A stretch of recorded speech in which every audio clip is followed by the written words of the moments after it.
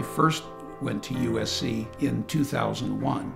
I had a detached retina. It turned out not to be a cancer, not that, but it was inflamed cells, which puts the retina off.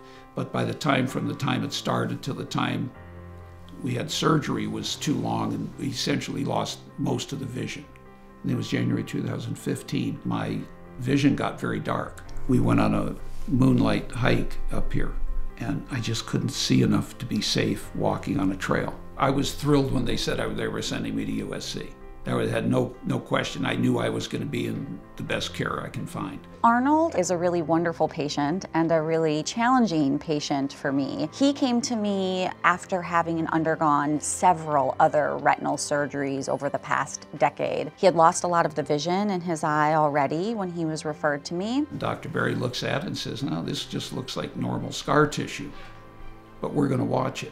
The next follow-up, or the one after that, he said, "No, this is growing." He had a choroidal melanoma in his eye, and it was shown to be growing. My first discussion with him was about enucleation, or removal of the eye. When there's a cancer in the eye, that's always a safe choice.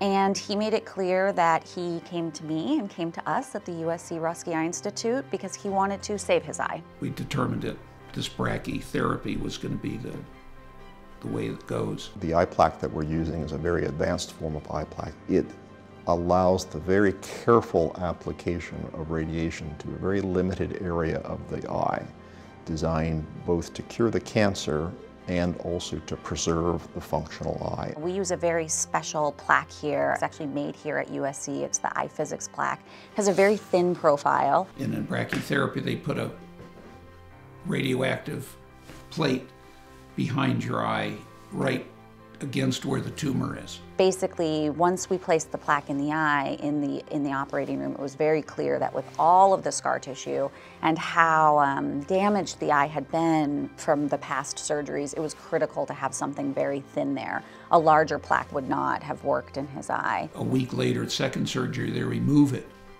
But the eye was so fragile and there was a lot of damage, she didn't think it was going to be savable. When I went in to remove the plaque, I ran into some difficulty. So his eye, because of all of the treatment, past and then the radiation that I just gave him, really was decompensating. And we joke, we called it a Humpty Dumpty eye. Every piece that I put together, another piece started to fall apart. But we were able to slowly and gingerly stabilize the eye and save the eye. My comment to her was, "Well, you've managed to do what all the king's horses and all the king's men couldn't do.